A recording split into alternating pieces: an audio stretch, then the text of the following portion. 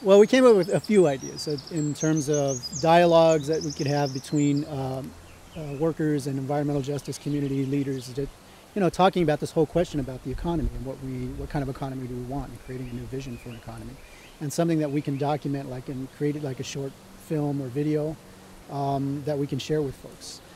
But the other project we talked about was actually build something, whether it could be like a solar project, whether it could be housing, that we actually co-create a project together that starts with workers that are, basically the most marginalized and oppressed, and so. Well, because you talked about the new economy and what does that look like, and I think that's where we actually saw a lot of overlap.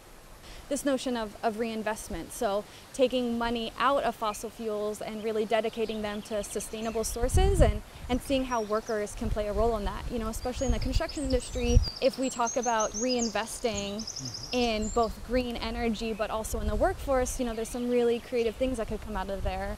Taking money out and getting a developer to fund a green energy project where it's a worker-owned cooperative, and everyone gets paid a living wage and has these basic protections, and so it's a community-based project that workers are coming in, and then the benefits, the energy, the greenness that's created from that is coming back into the community. Yep.